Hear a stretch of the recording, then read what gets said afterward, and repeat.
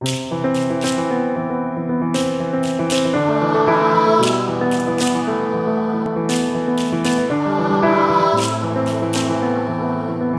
TV, your Muslim lifestyle channel.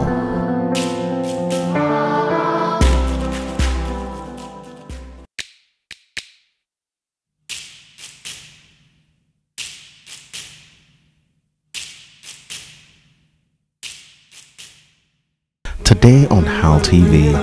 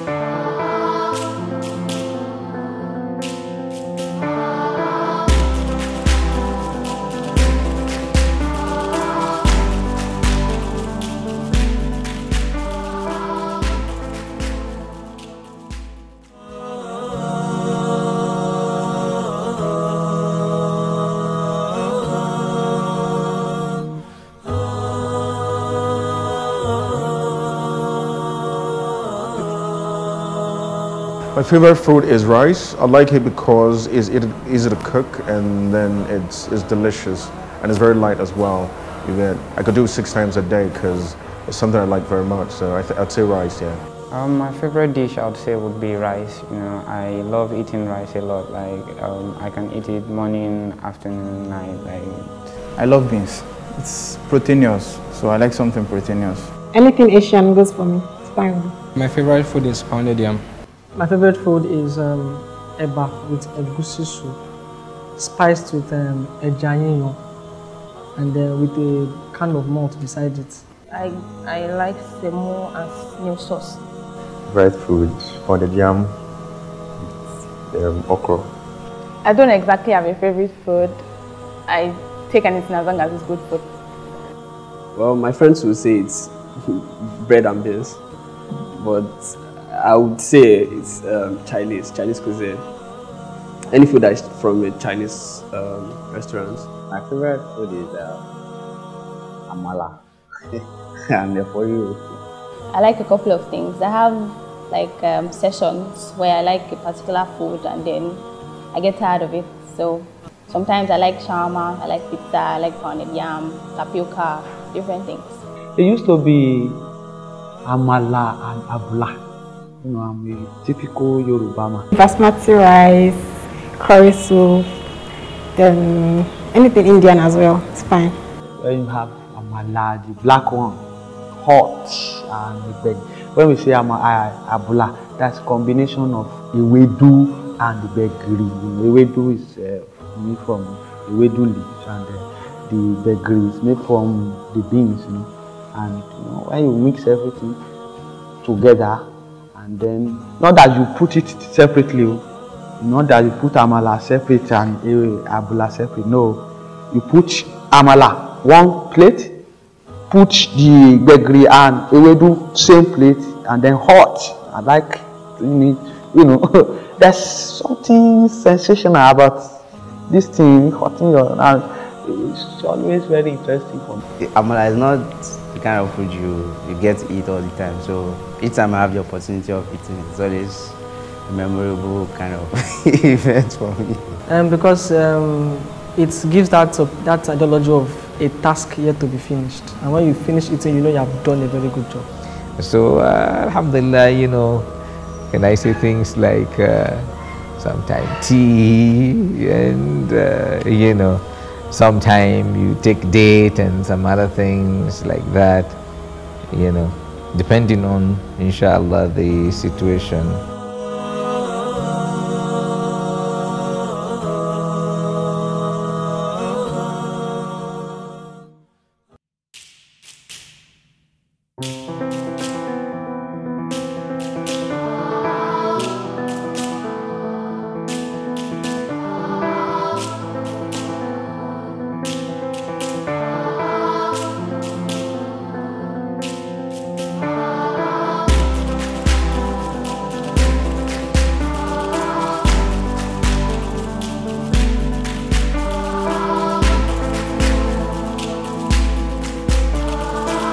HALAL TV, your Muslim lifestyle channel.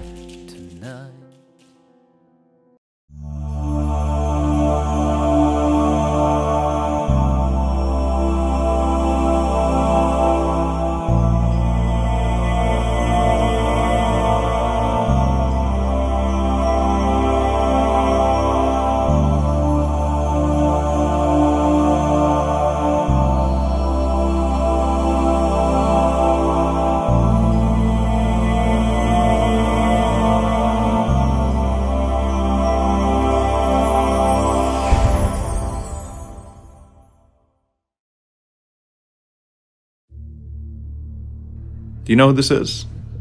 Of course not. It's my uncle. And do you know who this is? Neither do I. I work for the Human Resources Department at a local engineering firm. I also just applied for another job at a far more prestigious agency. In that interview, I was pretty confident I'd get the job.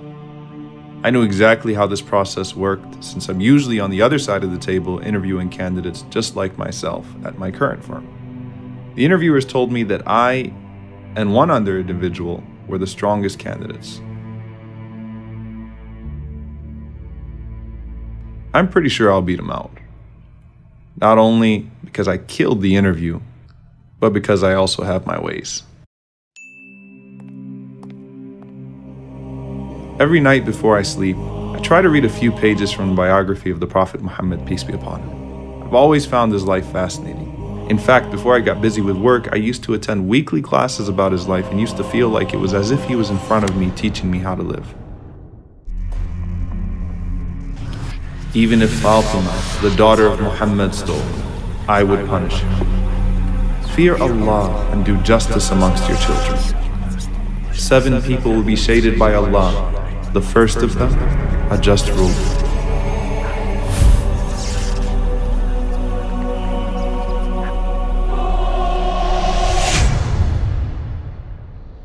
Now I remember him. He was the guy that applied for a job at my firm last year.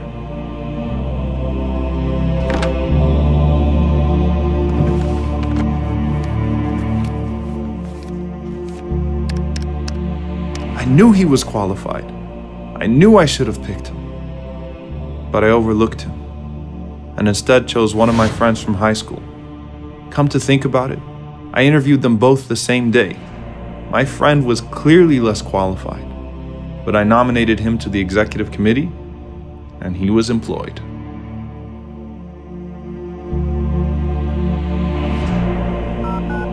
This number is no longer in service. How am I supposed to reach this guy? I hope he still has the same address. Oh Allah, help me find him. Oh Allah, I beg you to forgive me for being unfair.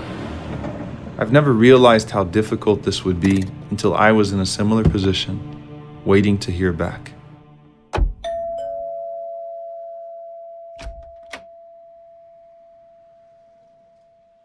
He didn't remember me at first, but eventually I refreshed his memory. I begged for his forgiveness and told him that the job was once again vacant, and if he reapplied, I would be sure to nominate him to the committee with the highest of recommendations.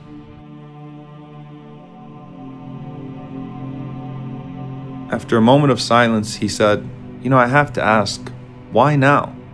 What suddenly awaked your conscience?" Muhammad, the Prophet of God.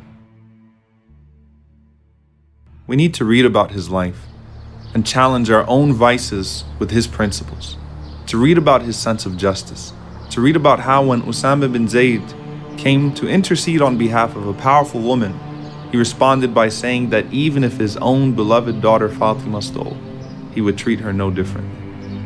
We have to read about his call to establish justice, be it against our own family members and even against ourselves at times. His call to uphold justice and equality for all of the children of Adam. All of you are from Adam, and Adam was from dirt. There is no difference between one who is white and one who is black, except in piety.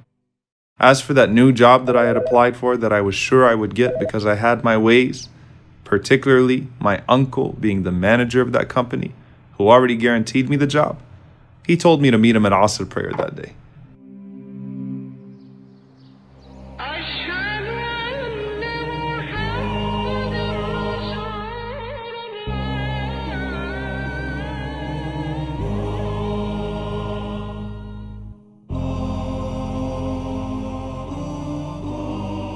I was shocked, disappointed, and staggered.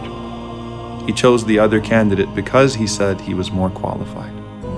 He explained to me how difficult it was for him to overlook me even though I was his own nephew, but he felt he had to be fair. As disappointed as I was, I told him I was proud of him. And I was.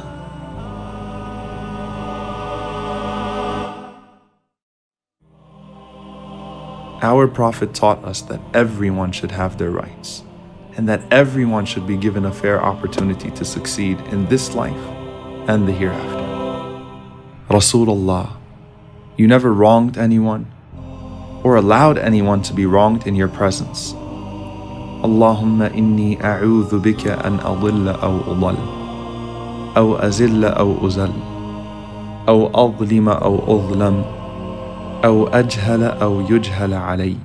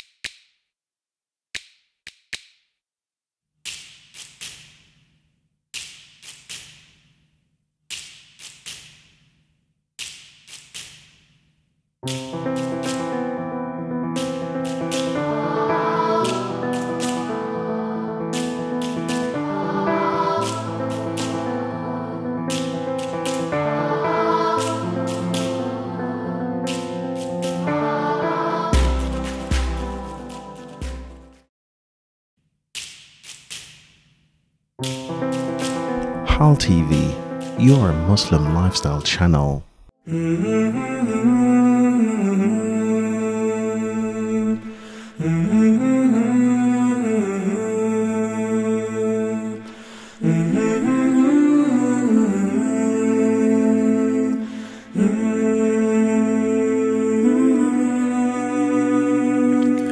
In a time of darkness and greed, it is your light that we need.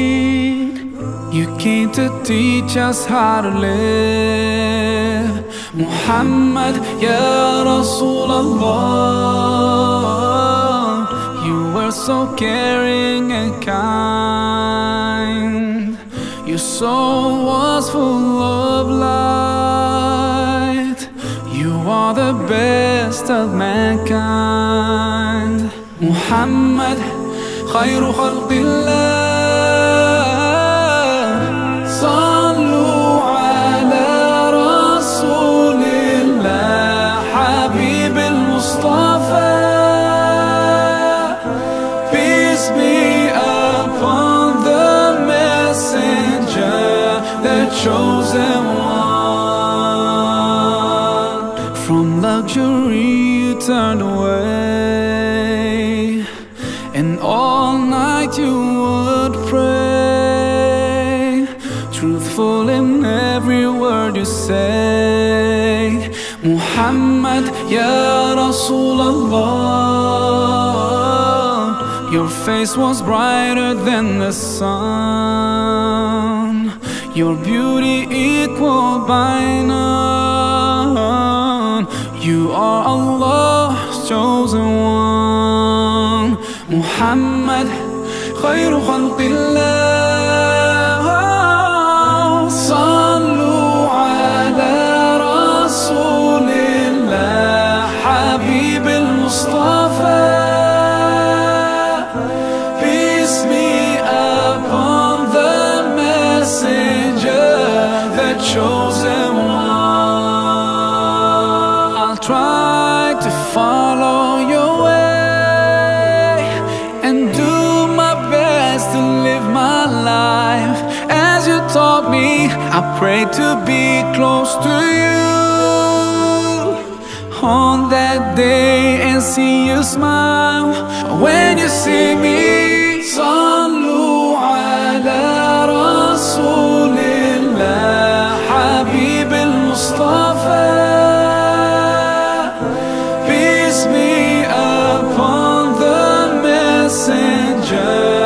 the chosen one. لكما وبارك عليكما وجمع بينكما في خير.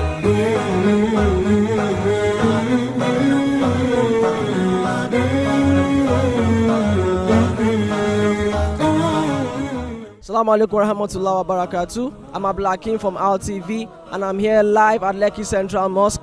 After Mufti Meng's lecture, you can see the amount of people who are trooping in from different parts of Lagos just to listen to Mufti Meng. And we are asking them questions. What did you gain from Mufti Meng's lecture? Actually, I came in a little bit late, but from the things I heard, and then from the fact that I've heard a couple of his lectures before, he's a great lecturer. He's someone that, you know, even if you join in 5 minutes, you will gain a couple of things. And the major thing I took away from here today is how you can actually be a better Muslim in every way. How people that are not even Muslims need to learn from you and realize that, okay, these are things I could take out from this Muslim person to be a better person. I mean, the Prophet ﷺ had people that were not Muslims, and it was best to them. So I think one of the things we need to do as a Muslim of this, will I say, of this century, of this era, is that we need to realize that because we're Muslims, because some people are not Muslims, we're not better off than them. So we should in every way try to, you know, improving our attitude, and I'm sure people will emulate from us. Alhamdulillah, I would like to just remind myself constantly of what he said today concerning this seeking for knowledge. So, and I'll take that as part and parcel of me. I'm going to take it along with me that it is always essential in life to seek for knowledge. If we are to contribute to what is happening in the world, at least we need certain amounts of knowledge to be able to contribute effectively. Just like Al-Haji Mufti said, he said you need to have a link with your maker. Yeah, that really goes a long way. As a Muslim, you have to have a link with your maker. Know your responsibility as a Muslim. Reach out to your older ones. Pass information. Let them know what Islam truly is. And that is it. For me personally, I actually came downstairs right as it was finishing to ask a question, and that question would have been that women, what is our role really in the Ummah? Because we've been sold so many stories about why we should just be at home, why we should look after our family. You know, this thing about being educated, being out there and doing much more than that has been on the plate. So that's a question I would have loved to ask Mufti Meng, but I didn't get the chance to. The question would be, should the Muslim women be very conservative, or do they have the right to go out a little to contribute their own quota to Islam? To the world in general. I'm about to start learning how to memorize the Quran and learn Arabic language, and he really spoke on that. So I think that's the thing I would say I'm taking home from the lecture. Yeah. Come on, Hafiz, very soon. Alhamdulillah. Okay, for me, I think I learned that you should be kind to everybody, regardless of whether they are Muslims or not. And then it is through our actions that people see the beauty of Islam, and then they may decide to become Muslims. So I'll try to practice that more. So you will try to ensure that you portray the beauty of Islam to anybody you meet, Muslims and non-Muslims. I'm learning that I should be patient with my prayers. If, for instance, I've been praying for something and I'm not getting it, that doesn't mean Allah is not answering my prayers. I should be patient, fast more, be steadfast in a way. Thank you very much. What of you? Like she said, be patient and also seek for more knowledge and try to be a better Muslim every day. Having heard Mufti Meng's lectures in the past and coming from South Africa myself, the one thing that I will take away is his imploring the gathering to take up Arabic and to understand the Quran, understand what the message of the Quran is, and what Allah subhanahu wa ta'ala is trying to say to us in the Quran. And inshallah that will be our salvation and be our success in this world and in the year after. One thing I think I'm taking home, and I actually wrote it down, is that while you're striving to make Jannah, you also need to make the world, and you need to make a living for yourself. You need to be able to make money, just like he said, and be able to pay your zakah and do so much sadaqah as much as you can and help the Muslim ummah. And you can't do that if you don't make money here in dunya. Because some people are like, you don't need to make dunya, you don't need to even work, just serve Allah. You know, I think I want to go with what he said, and I agree with him. To balance everything. Thank you. You, please. The fact that we've been born as Muslims does not entitle us to Al-Jannah. And in fact, as Muslims, we have more responsibility to strive harder for Al-Jannah than those other people who were not born into Islam. And so we must take the pillars of faith more seriously and work harder upon the path of Islam.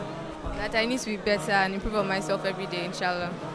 Improve yourself every day, self-improvement. I think it's just the general theme of tolerance between Muslims and non-Muslims. We should learn to respect each other and learn to live in harmony.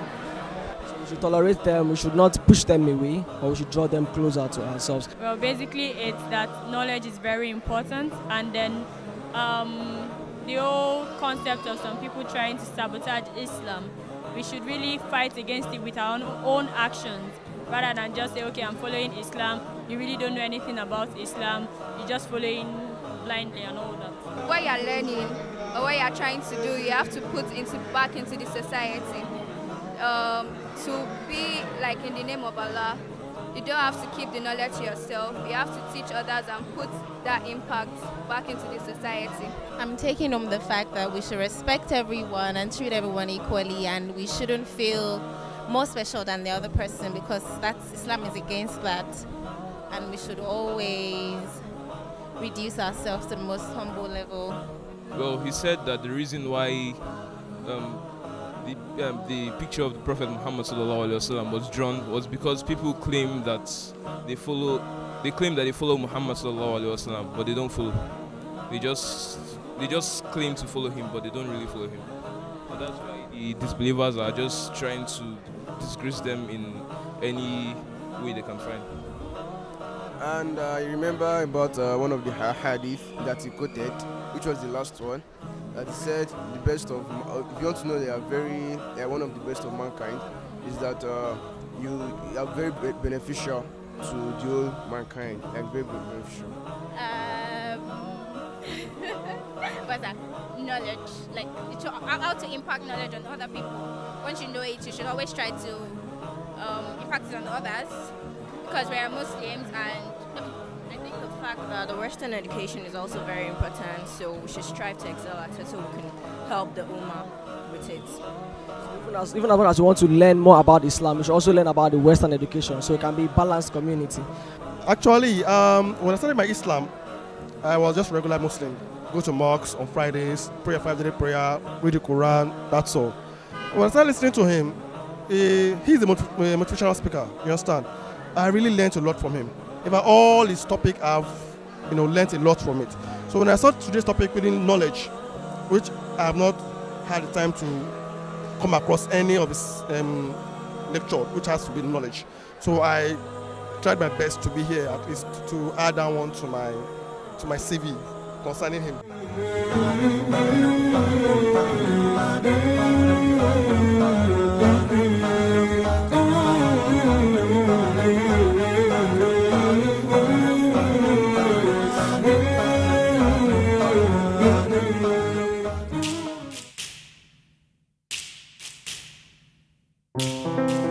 HALAL TV, your Muslim lifestyle channel. Assalamu alaikum wa rahmatullahi wa barakatuh. My name is Hafiz Oyetoro, popularly known as Saka. You are on to HALAL TV. Keep watching HALAL TV. Allah bless you as you do so. Masalam.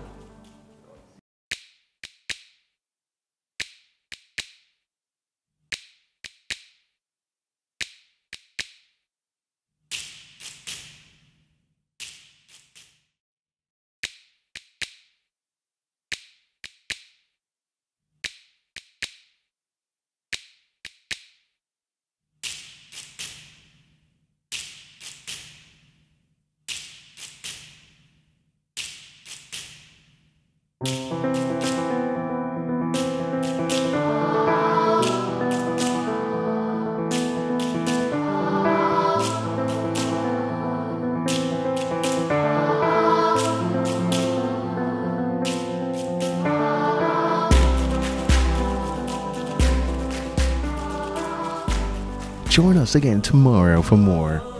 The Holy Quran has 114 surahs. You cannot say ideally that this is my favorite surah. all of the 114 surahs, they are my favorite surahs. Kind of like Fatiha because it's prayer.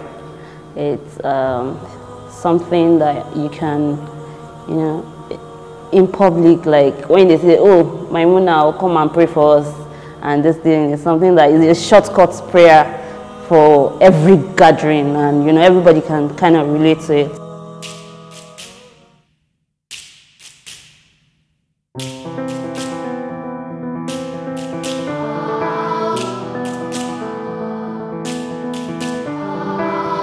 HALTv, your Muslim lifestyle channel.